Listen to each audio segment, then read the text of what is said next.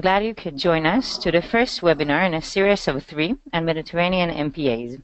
These webinars are presented by the Mare Nostrum Network, an international network of NGOs involved in marine conservation around the world. If you are a part of such an organization, please contact us and join us on the network with the email I will post on the chat box shortly. I'm honored to present Giuseppe Di Carlo, a well-known activist in the field of marine protected areas. As the head of WWF Mediterranean, Giuseppe will talk about challenges and opportunities around the Mediterranean. During the webinar, you're welcome to type all your questions in the question box and send it to us. We'll have time for a short question, in the end of Giuseppe's talk. Giuseppe, please. Hello, good afternoon. Thanks very much, Rodham. It's a really nice opportunity to be able to speak in a series of 3. I believe that this is also leading up to the regional MPA forum that will take place towards the end of November in Morocco. That's an event that happens every 4 years, and it really brings together a very, very diverse group of stakeholders engaged on MPAs. Maybe a couple of things before I start. First of all, why MPAs? I think it's important, at least to me, why do I believe that MPAs are an important tool for ocean protection? And I want to say a couple of things. First of all, MPAs can really work, and we will see that today. I'll obviously focused on demonstrating or showing you case studies of why MPAs work, but MPAs can also be extremely complex. So it's a challenge for ocean protections that we like to take. But at the same time, in MPAs bring in 3 very important elements. One is people, the second is the ocean, and the third is the economics, and often is economy or economics at the local level. So these are 3 ingredients that are typically those that you need for a good recipe for successful ocean management. And then the Mediterranean. We'll talk obviously about the Mediterranean today. That it's my place, it's where I live, where I work, what I'm excited about. A very complex and challenging environment. I think for those of you that come from that region in the webinar, you understand the complexity from a sort of a political, religious, social, and as well as ocean protection perspective.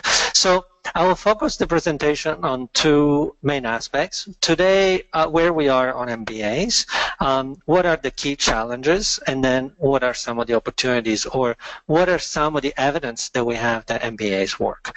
I'm not going to tell you anything particularly new, but at the same time, I want to give you an overview of what's the status of things, what's the state of the art of MPAs, and then sort of where do we look into the future. I think one thing is important to mention, and I'll start with the Sustainable Development Goals. Obviously, in the global context, the Sustainable Development Goals are the new conservation framework. Especially for the first time, the ocean is included in the Sustainable Development Goal 14, SDG 14, Life Below Water, with a number of targets that are specific within that, and 2 targets actually make specific reference to marine protected areas. One target makes a reference to marine protected areas as a tool to be able to manage and restore fisheries for livelihoods and for food security, and then one target that is more specific to achieving a 10% of ocean protection by 2020. Now, you probably know that as the sort of global context of global ocean management context evolve, these targets might change. Now, in the new Agenda 2030 for Sustainable Development, we're talking about a 20%, if not a 30% target for ocean protection globally. Now, the majority of the big MPAs that a lot of countries tend to establish are typically in very remote places with very limited human presence or human interaction. And those places are obviously a little bit easier to some extent to manage and to protect. The real challenges comes in places like the Mediterranean, where pretty much 1% of the coastline remains untouched. We have 150 million people living on the coastline. living off the coastline or the coastal economy, and so it becomes very difficult to set aside areas for protection. Now, very briefly about MPAs. The MPAs, it's a general term, but obviously they go through what we refer to as a life cycle that can take some time. It can take sometimes up to 10 to 15 years from when an MPA is officially established in the law of a country or through international agreements, for example, to when the MPA is actually performing. Now, by performing, we're talking about ecological effects, social effects, and economic effects that are actually benefiting both the marine environment, marine ecosystems, the services that they provide, and the people that live around it.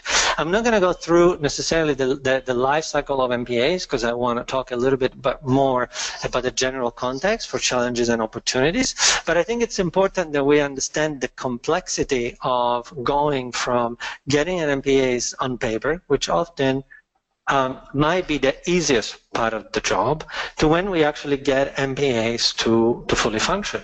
And to fully function means there needs to be buy-in at a political level, and obviously from local stakeholders. Now, again, on the global context, and I mentioned in the beginning of the talk that this is a presentation that is a set of three, together with colleagues from the MedPAN network and RACSPA. It's important to say that because today I wanted to offer something that was a little bit more the context of MPAs on the ground.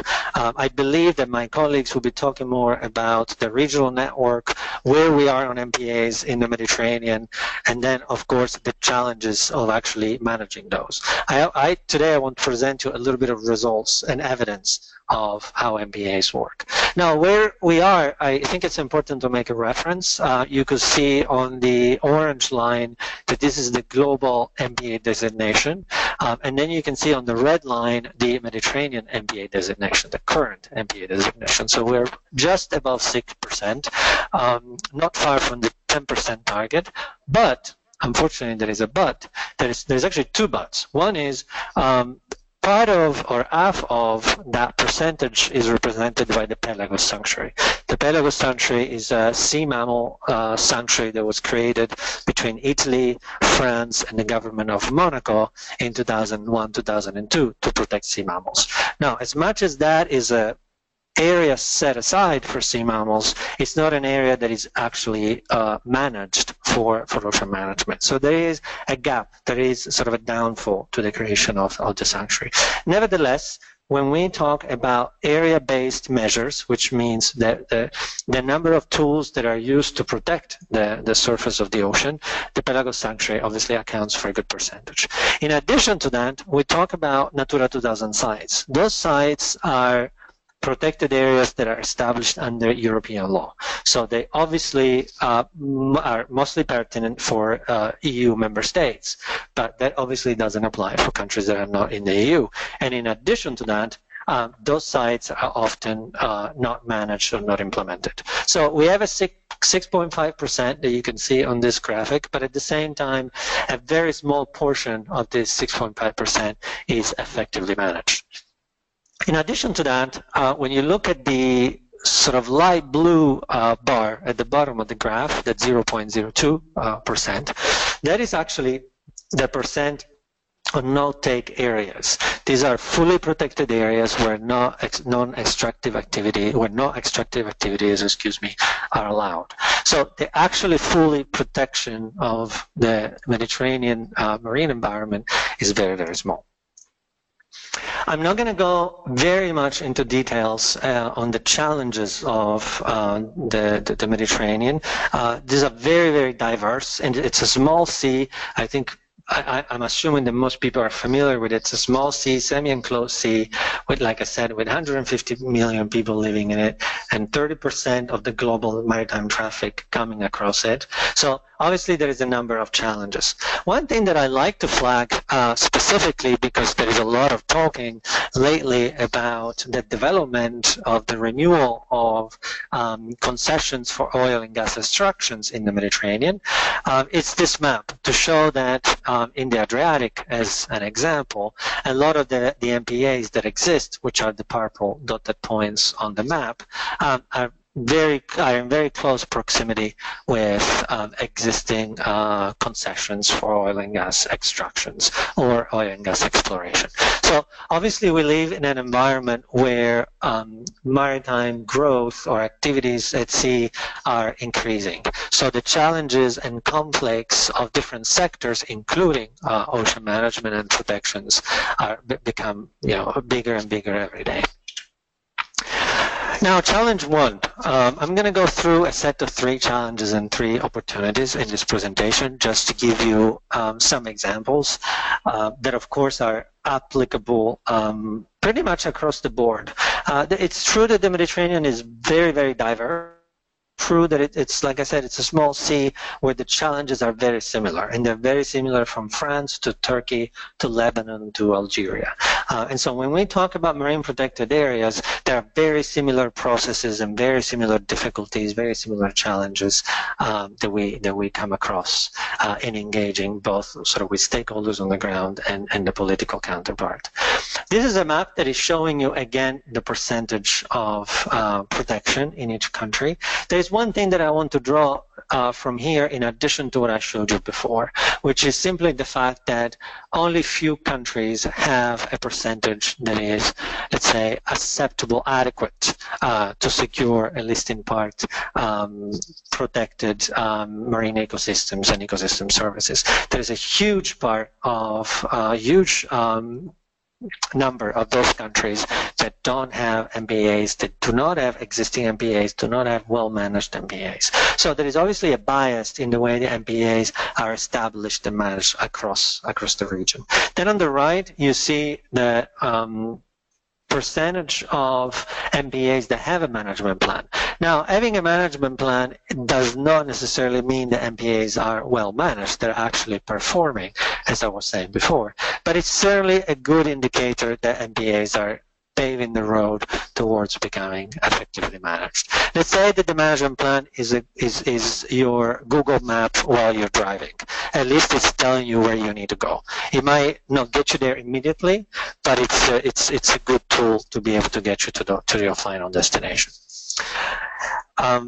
One point I want to make, sorry for coming back to the slide, because here I think this also reflects some of the political context in the Mediterranean. Obviously, environment has a hard time to get in the political agenda of a number of countries, and often there is a perception from sort of the economic sector and the political arena that MPAs are an impediment. They're an impediment because obviously they create conflicts with stakeholders. They take fishing grounds from fishermen whom are extremely protective of their fishing grounds, and it needs financial resources. And I'm going to go into financial resources next. So I also wanted to show here that we have an issue with being able to spin the wheel to change the argument about MPAs actually working. I think that today it's a time where we're coming out of a phase where MPAs were established fairly quickly. I think in the 90s and beyond that, a lot of countries invested in MPAs. And now it's a time that we see a sort of downward trend for political commitment on MPAs. There is obviously an issue with financial resources. And so public funding or public spending for environment and then for MPAs is reduced every day. So I'll move to that, and in this graph you see, so we're talking about funding actual here, and we're talking about public funding. So on the left-hand side you see the projection of GDP growth for EU countries, the southern and eastern Mediterranean countries, and the Balkan countries. Now obviously you have this here, but let's not get into the complexity of GDP growth, which is for another time. This is a graph that is provided by the European Union, but the point here is very simple. there is very limited GDP growth projected for the next 10 to 15 years. This means that public funding continues to be extremely limited, and public funding for MPAs or for environment, and then even less for MPAs, continues to be very limited. We know, for those of you that work in the Mediterranean, we know that private sector funding or private agreements or partnership for MPAs in the Mediterranean are very, very rare. There's very few, if any. So the majority of MPAs today in the Mediterranean relies on public funding. Here you see on the right-hand side, on the contrary, you see the amount of funding that is spent every year for MPAs, which you then see sort of the percentage of the needs that amount covers. Now, 53 millions, I think for each one of us, sounds like a lot of money. But when you divide the 53 millions by the 200 plus MPAs, and then you sort of do a calculation of the costs of living per country, you understand that those 53 millions are not a lot of money.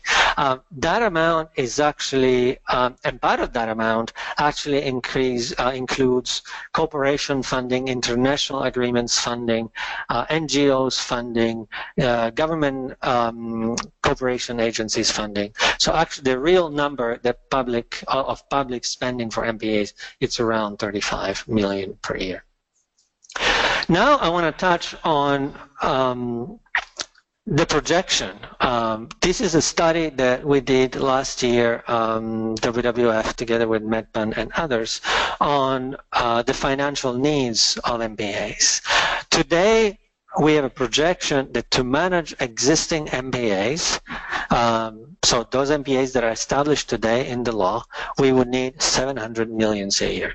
Obviously, this might be a somewhat inflated number because this study is based mostly on responses that we got from MPA managers and governments. So obviously, the desired optimal scenario might not be necessarily what we are shooting for. We might be shooting for something that is actually sustainable. But this number is still very big, considering that a few seconds ago we were talking about 53 million investment a year, having to scale it up to 700 million a year. So obviously there's a huge financial gap between the needs and the available resources. In addition to that, imagine if we had to create a projection. Today we said we are 6.5.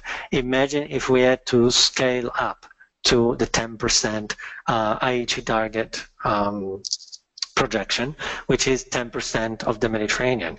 This actually goes up of one order of magnitude, so from 700 million to 7 billion.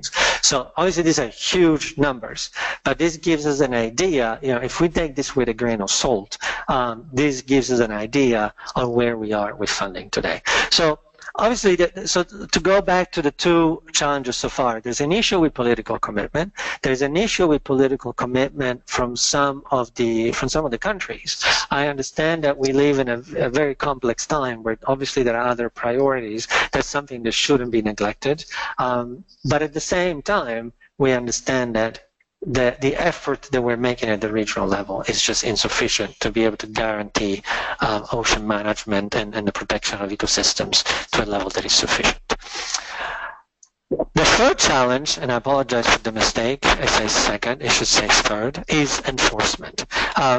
We know, again, because we have scientific evidence, that there's a huge difference in the effects that ecological effects the MPAs produce when they are well enforced, when they're weakly enforced, and then, of course, when they're not enforced or in sites are unprotected.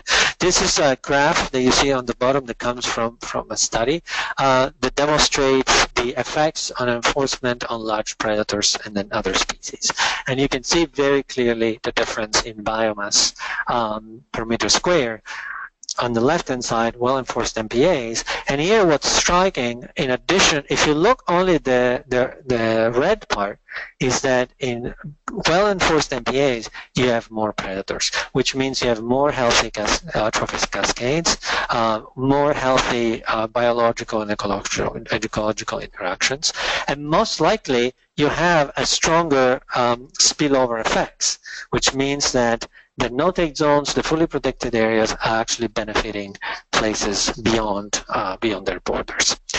Here, I don't want to get into the dynamics of enforcement, but I will mention one thing, which I think is extremely important, which is the instruments, the tools that we have for enforcement. Again, those are very, very different across the board from countries that have MPA enforcement at sea that allow for rangers to be placed and to be operating within MPAs. These are obviously local police force that is performing, that is dedicated with resources and staff and training to MPAs, to enforcing MPAs, to avoid illegal activities. And then other systems, I can cite Italy, for example, is a good one, where the Coast Guard, which is obviously as a national police force, has the authority or is empowered to do monitoring and surveillance within MPAs. This means that there is not a real accountability of enforcement and patrol units to the MPA management. That's obviously a disconnect that exists in the structure of the law that often doesn't allow MPAs to have a system that is actually adequately performing enforcement. Now, to move on, MPAs work. And this is with exclamation point, because for a long time we've had this discussion about the fact that we really needed to demonstrate that MPAs are delivering economic benefits.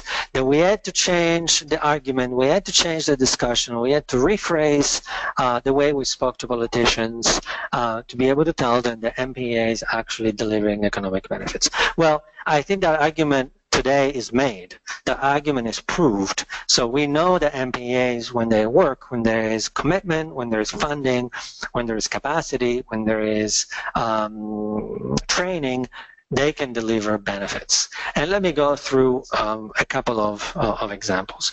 This is a slide that shows, this is interesting because this shows the perception of fishermen at the onset of the MPAs, and then 5 years later regarding the MPAs in the Taza National Park in Algeria. So here you have what fishermen thought that the benefits that MPAs could deliver in terms of biological resources, in terms of well-being for the local community, in terms of income for fishing, and then income for tourism. And you can see that the response changes dramatically in a 5-year time. And to make a link back, to track back to what we were saying about the life cycles of MPAs, this is exactly what I mean. Sometimes this life cycle is spread across some time where you need that is needed for MPAs to be able to engage the community, to engage the stakeholders, to demonstrate that they're not just setting aside pieces of the sea and that are blocked out from any activity. There is fishing ground that today is no longer available for the fishermen. No, this is a discussion, an engagement, and buy-in of the fishermen to understand that with few simple rules, with few simple sharing of decision making, of approaches, of management decisions that can be taken together, that we can come to results. This sometimes, when I talk to governments, sounds like very NGO talk. Oh, let's get together, let's do stakeholder engagement. This is what NGOs do. Well, that might well be what NGOs do. I understand that sometimes it's very complex for governments to conduct lengthy stakeholder processes, but the truth is there is no other way around it. If we don't come to a common understanding of why the MPA is there and what can deliver to each and everyone living in and around, we're never going to overcome the conflicts. In terms of ecological benefits, again, I wanted to show you this from a paper that is in preparation. You can see the average change in biomass and density from fully protected areas, so like I said, no-take zones. The two terms sometimes are used in different contexts, and then partially protected areas. And again, there is a huge difference in change. So you have 420% change in zones in fish biomass compared to outside. So And we have this data for a number of MPAs in the Med. Now, unfortunately, we don't have this data for all the MPAs in the Med. I wish that would be sort of a dream. But we do have sufficient data to be able to demonstrate that this happens, and this happens in a time span of 4 to 6 years. So it's not also a huge investment. The return of investment in establishing is actually fairly good. If you think that, imagine that you were investing €1 million and in 4 years you were getting 4 times the amount. That's a pretty good investment. This is instead a paper by Guidetti that was published in 2015, and this actually shows, to try to keep it simple because I understand there is a lot of symbols in the slides, this really shows the key elements that allow the MPAs to be successful, to be able to deliver, to be able to perform appropriately. And so if you look from the top, enforcement is the number one. So I was mentioning that because you can have, you could do all your checks. You could say, I established the MPAs with the right parameters that takes into account connectivity, that takes into account ecosystem services, that is representative of the different habitats. I have engaged the stakeholders. We work together. We make decisions. But then everybody does what they want. People are coming from outside. People are poaching. Some people are night fishing and poaching. That obviously, that's not going to help. That's not going to deliver benefits. So enforcement still remains the number one. Interestingly, the number two element is fisherman engagement. I don't know how many of you work with fishermen, but you, I think, understand that it's a category of people that have traditionally fished for centuries. I mean, one thing that really struck me when I worked in MPAs is how stubborn fishermen are. I mean, they retire and they keep fishing. And now I know a fisherman that is 78 years old and his brother is 83 years old, and every day they go out together, and every month they say, well, you're going to retire. And then the next month out, they're at sea. So they are really attached. They're really embedded into the fishing tradition. But buying them in, convincing them, having them alongside means that you can get to a successful outcome. And then we can take it a step forward, and we'll talk about that in a minute, which is having the presence of fishermen in the MPA management. Whether that's official, whether that's unofficial, whether that's written in the law, whether it's not written in the law, that's details.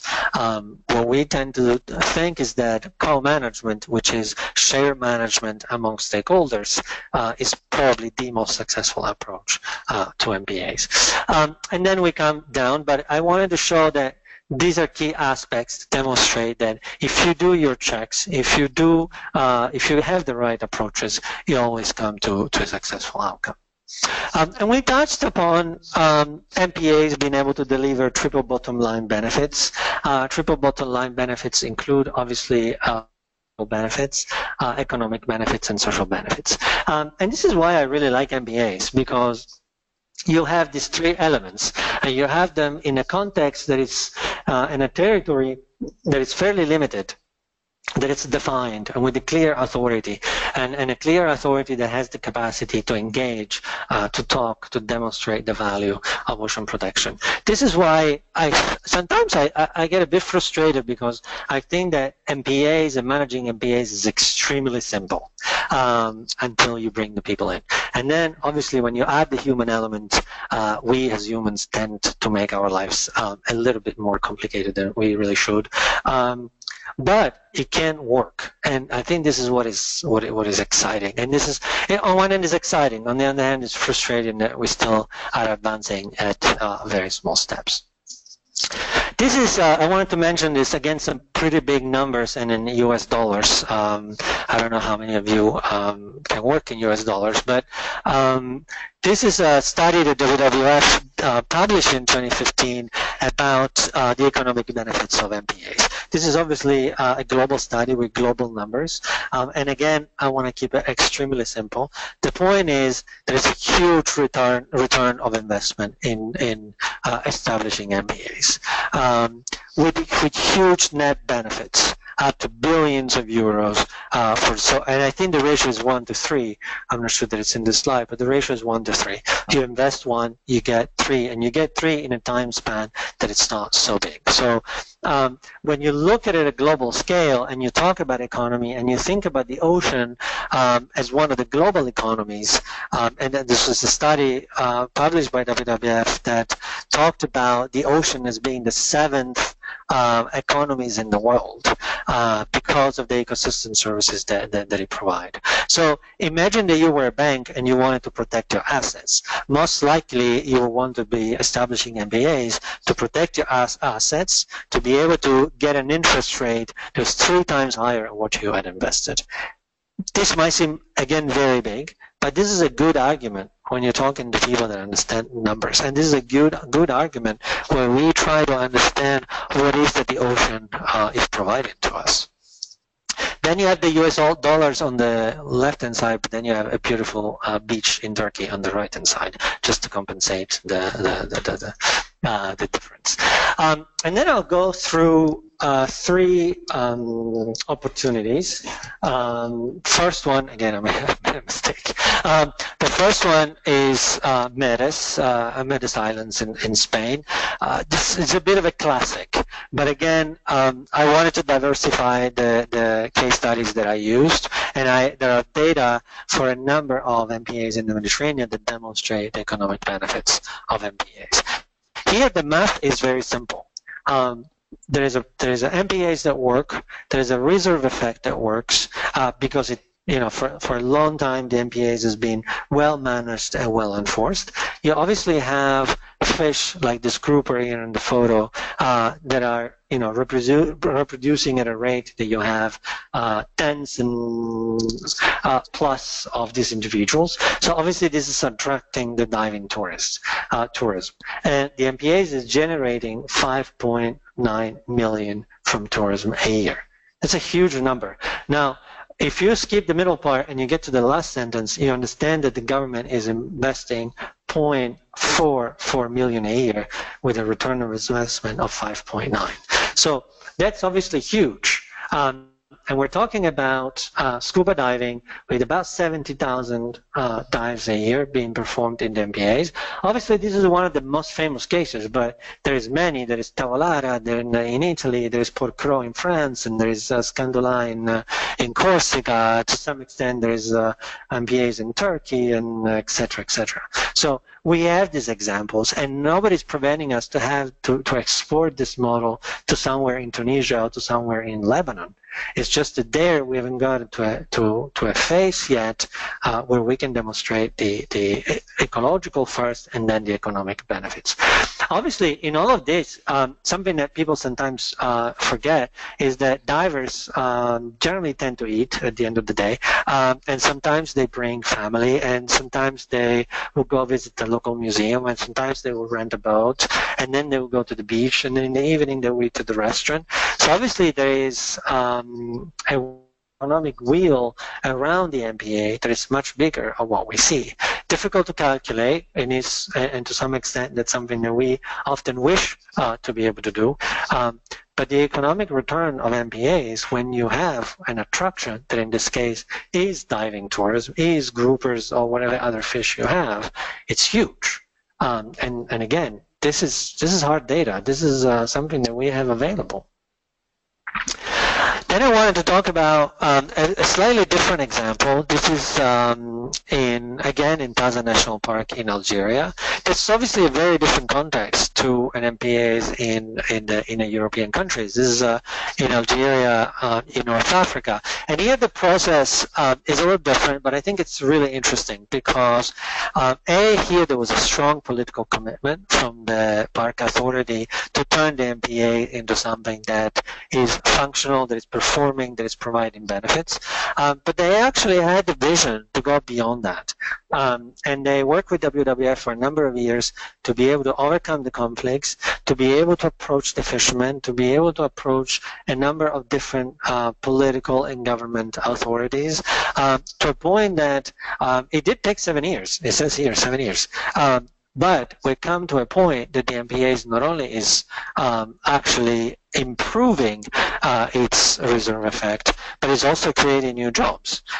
Because slowly, through discussions, through meetings, through trainings, through creating trust, creating a buy-in from the stakeholders at the local level, people started to see what the MPAs was about. People started to think, oh, what if we open a diving club? Or then what if we open 2 diving clubs? Or what if we open 8 diving clubs?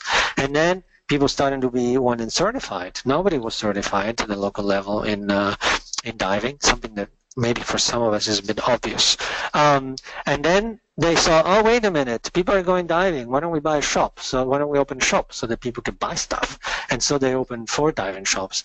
And then there was a discussion on diversifying. Let's not all go diving. We have the fishermen, and we need to be able to provide to the fishermen an alternative opportunity if they're going to rest the nets for some time so that the fish can recuperate. And so there was a lot of investment in developing something that is fishermen taking tourists out.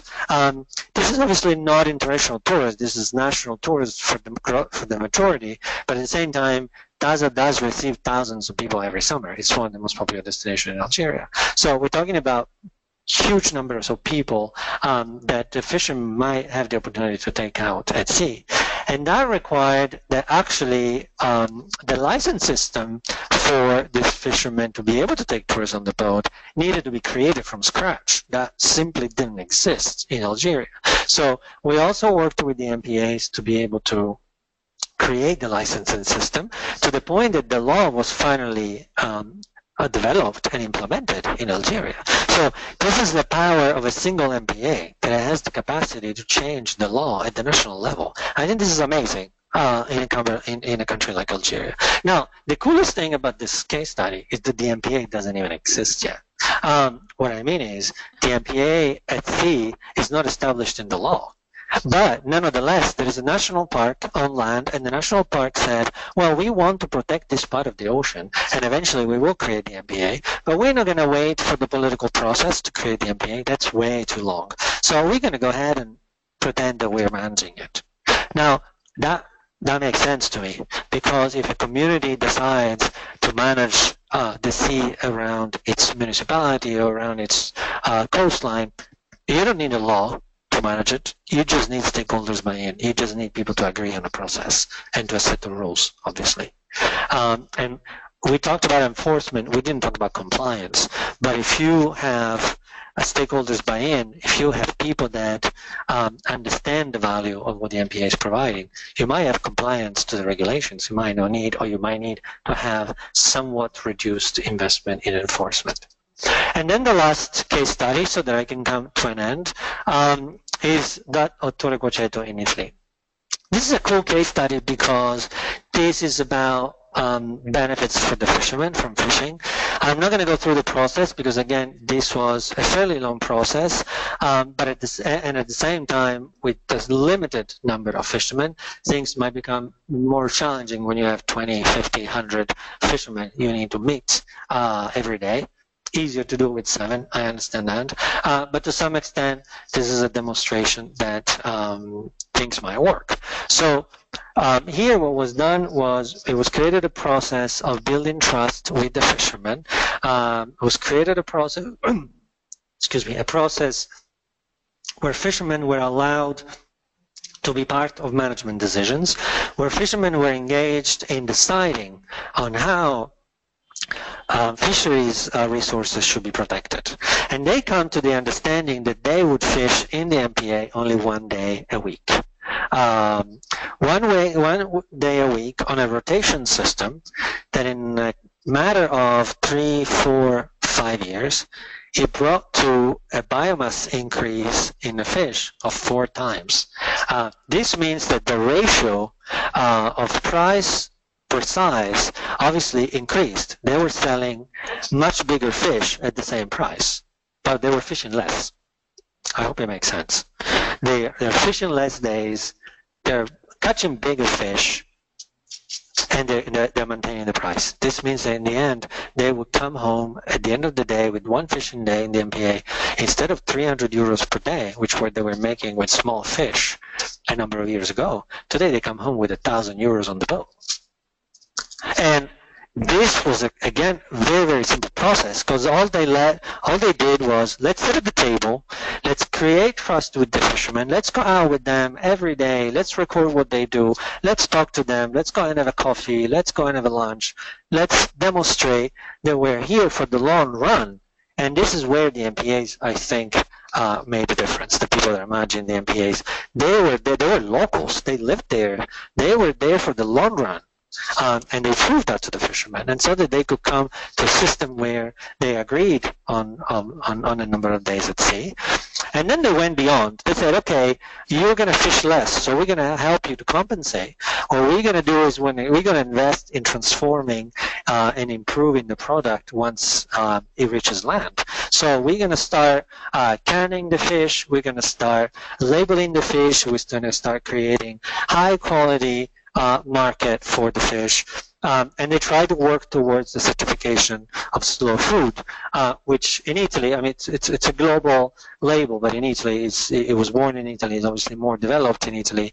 It's a certification of sustainability, local products, that generally prove that the fish comes from a local sustainable source.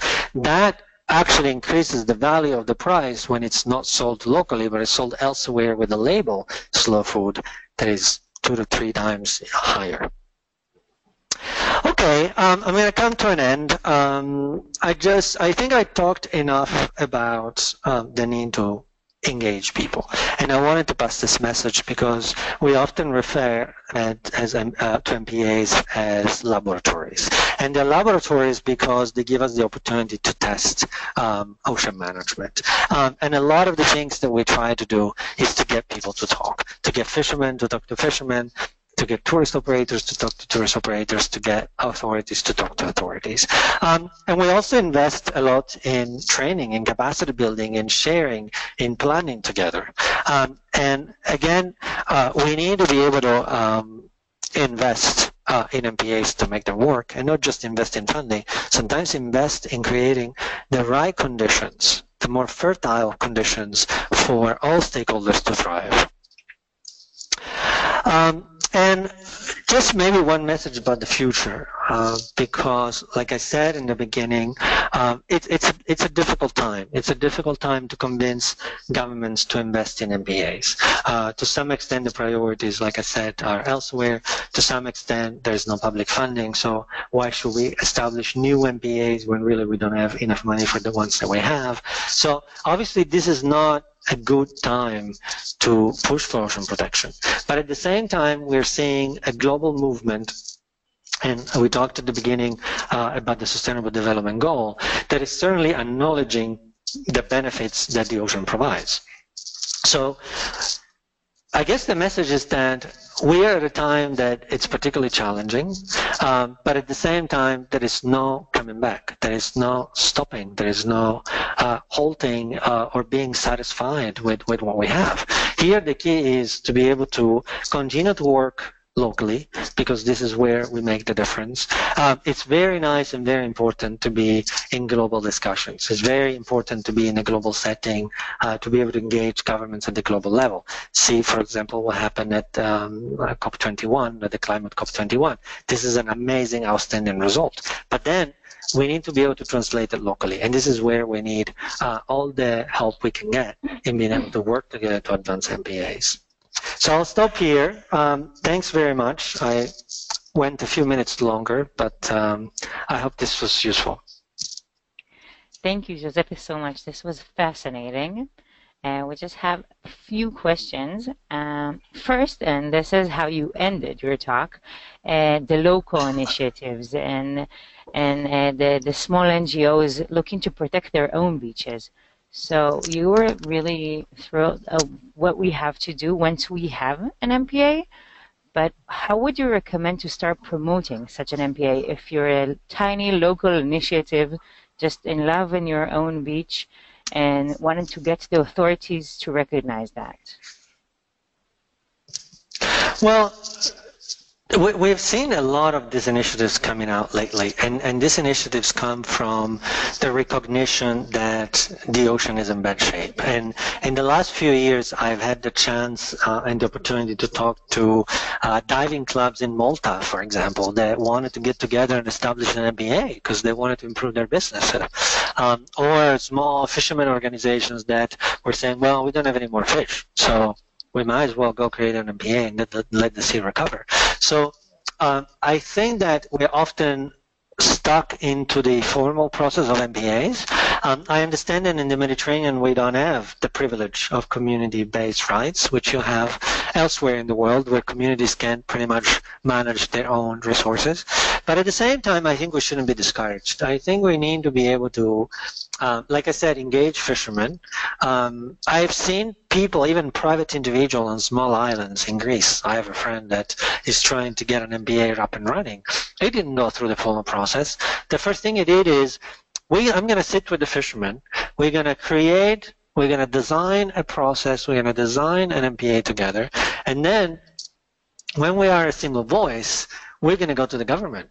And honestly, I've seen that process sometimes working better than the opposite, because I have seen the government going to stakeholders and saying, hey, we're going to create an MPA here, and then it takes 10 years to convince people. So I think, and you mentioned NGOs, and I think that NGOs sometimes, I mean, I'm in an NGO, so I'm biased here, but I do think that NGOs sometimes have the capacity to move things a little bit faster, to be more dynamic, to be able to have good credibility at the local level, to be able to work as enzymes, if you allow me, between communities and governments.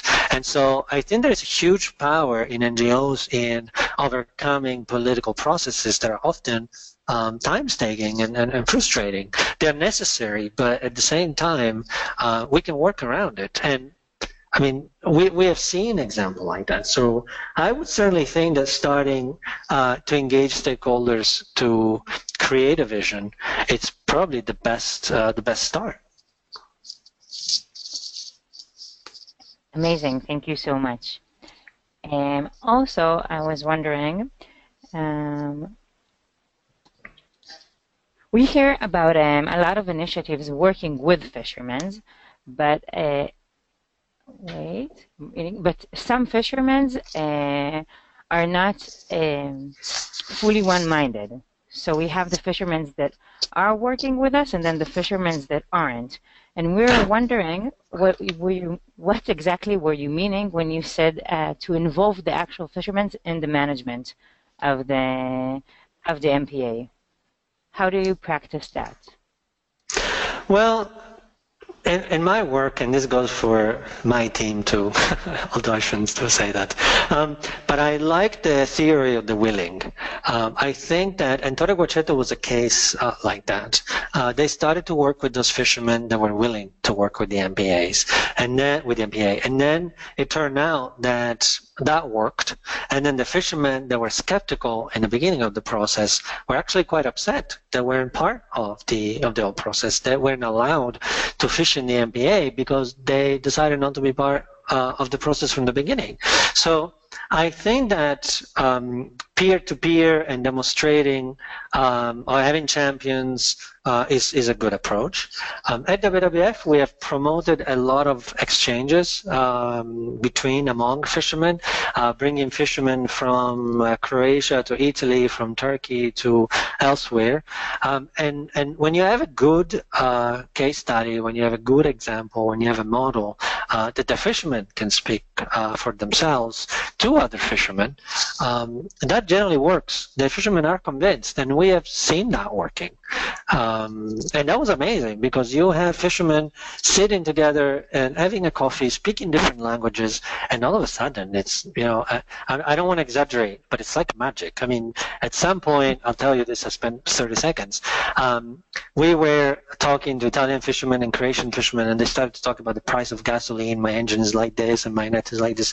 And all I did was to actually serve them coffee, because that was all I could do, because they were connecting. It was happening. So peer-to-peer and exchanges, it's definitely a good way to demonstrate that the things work. And this is why we've been trying to develop a few models that we hope that by replication we'll be able to create more better managed MPAs in the future. Thank you. Okay, now for Sue's questions. When you say that MPA work is successful, how do you measure that? And how would you define a successful MPA? Okay, well, there's two answers to this. A whole manual about MPA management effectiveness. So you can go through sort of the checks and the indicators and the process, which is available, and that's something that we worked on with a number of partners, which I think it's a good tool, and it needs to be used, especially by MPA managers, because I find that often people MPA managers reference themselves by saying, "Oh, my MPA work." Well, let's see about that. Let's see if it really works. Let's see if it's really delivering benefits. And then it's very simple. There needs to be monitoring. There needs to be monitoring at sea, and there needs to be monitoring on land. I'm talking about mostly socioeconomic monitoring. And then we need to be able to see how the system changes over time. I mean, if we speak from a biological, ecological perspective, you will see changes in the environment. It's as simple as that. And this is what we refer as ecological benefits. You will see the changes in predators, in more species, new species, more density, more biomass, more apex predators, and then obviously distance, because once no-take zones or fully protected areas are recovered, then the spillover effect will start moving this biomass outside, and sometimes this biomass can get very far. So obviously there is a whole number of studies that are available in assessing ecological benefits. And then there is the economic benefits, and we've seen a case study both for Medes and Torre Goceto. And there, behind that, there is a number of studies through questions understanding price of first sale of the fish, of understanding how catch per unit effort that the fishermen were performing. There's all sorts of ways. And then there are management indicators. I mean, do you have a management plan? Do you have staff? Do you have resources? Do you have boats? Do you have computers? I mean, there's a number of things that also demonstrating that you need to be equipped to do your job. I mean, I might come to the office every day and have the best ideas in the world, but if I don't have a computer or something, I can't talk to anybody. I can't meet with anybody. I can't exchange with the rest of the world. So you obviously need to be able to managing with resources, and your management needs to be performing adequately. This is where the management plan is something that we believe is important, because it's a bit the guidebook, it's a bit the Bible, if you wish, of the MPA. It sets the vision, it sets the objectives that you want to obtain, and it tells you the indicators that you should use to be able to achieve those objectives. It's important to know that, because it's important to have checks and balances of how you're managing, and this is often what we refer as adaptive management. If in a year time, 2 years time, your MPA isn't performing with the management approaches that you implemented, well, then you need to be able to change the way you do things. And it's important that you have a document that it's guiding you through that process. Perfect, thank you. Now we have a few questions about the case study of Tatsa NP. First of all, everyone were really bothered about the fact that it's not a declared MPA. So Francis wants to know that is the creation of the MPA should affect new touristy activity, new zoning of the MPA, and new restrictions, obviously. And also, same question, he was wondering if the fishermen are also involved in the diving activities. Okay. In terms of the establishment of the MPA, so the gazetting of the MPA in the law, That's a political issue. It's a political process, but it's somewhat complex in the Algerian law, and so that's where the blockage is at this time. So I wouldn't focus on that because that's something that we are trying to work for, but at the same time, it's never really stopped anybody from continuing to invest in TASA. That zoning of the MPA was actually done with our support, but it was done by TASA National Park, sitting with stakeholders, going through a multi-stakeholder process, so that the fishermen were working with the MPA authorities to establish no-take zones and fishing zones. So there is, I didn't put it on, but we have a zoning map for or zoning plan for TASA that is pretty much approved by the park authority and the stakeholders. So that's something that is there, and the fishermen were involved in that process. I don't think that the fishermen are involved in diving. I could be wrong. I think that the old diving club was a number of people that lived in the community, or they were somewhat collaborating with the park, that saw the opportunity to be able to start establishing diving centers, to become certified, and to establish small businesses. Obviously, the MPA really helped, because the MPA funded the development of underwater trails. The MPA was promoting a national yearly underwater photography competition. So there were things that were obviously stimulating, that were obviously facilitating the interest of local people in approaching themselves to diving activities. And then the fishermen process and what we do with the fishermen to be able to develop this tourism approach, where the fishermen can take tourists to show what they do, how they fish, what's their profession, what's their tradition. That's something that is developed in a lot of places in the Med, and it's something that can work really well, and it provides fishermen an opportunity to do something different. And we're talking about countries in Algeria and in other places where obviously livelihood development is important, is still important. There is a lot of subsistence fisheries, and we often don't think about that. Interesting. Okay, last question. Do you know if there was any progress related to the Mediterranean Trust Fund launched by the Prince Albert of Monaco Foundation a few years ago? That's $1 million question to close the webinar. That's how we roll. Okay, well, I'll take the challenge. Okay, to keep it very brief, you might have seen that the trust fund was listed in the commitment that came out from the Our Ocean Conference that was organized by the U.S. Secretary of State, John Kerry, last mid-September, a few weeks ago. This is a conference that happens, that's happened twice already, and actually that we will host in the Mediterranean next year. This conference is set to create new commitments for the ocean.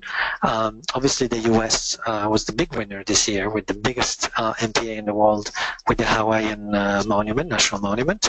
And the trust fund is listed among the commitment for the Mediterranean. It's a complex process. The WWF is involved in that process together with several other friends and partners. But it's a complex process, and it's a complex process for two reasons. One, a trust fund requires a well-established governance and financial mechanism, which is easier said than done. Because to be able to meet the needs of MPAs, we saw earlier in the presentation that we were talking about 700 million and we're talking 7 billion, so some big numbers. So the question that we're trying to ask ourselves is, where do we raise this funding from? There's obviously nobody sort of lining up behind the door saying, here, we give you 7 billion. And we're trying to slowly engage governments in being able to commit to be able to support or at least match the trust fund. The trust fund is not just a mechanism to have funding. The trust fund is also a mechanism to engage governments to achieve targets together. Many of the trust funds in the world work on a matching base. So the trust fund puts one, the government puts one, $1, €1. So obviously the governance and the financial mechanism of the trust fund is important. And then the other issue is how does the trust fund actually engage with MPAs? So to answer to the question, because I don't want to go around it too long, we are in a process of assessing scenarios, financial scenarios and governance scenarios for the trust fund. My hope is that we will have that between now and the beginning of the new year. There will be a discussion about the trust fund at the regional MPA forum in Morocco the last week of November. So things are progressing slowly, but like I said, it's a complex process and it's not going to happen overnight. Hopefully, sorry, just one last thing. Hopefully, when we get to it, if we get to it, it's something that can create sort of a long-term opportunity for MPA. So it might be, again, it might be worth the time. Okay. Thank you so much, Josetta. This was fascinating, and I've learned a lot. So really, thank you so much. It's been a great pleasure. Thanks you for giving me the opportunity to give the webinar, and I look forward to hopefully to see some of the people here at the forum in Morocco. Hopefully we will. All right. Thanks very much. Thank you. And I'm happy. Obviously, you can provide my email. I'm happy to answer questions outside the webinar. Okay. Of course, I will. Thank you so much. Thanks very much. Have a good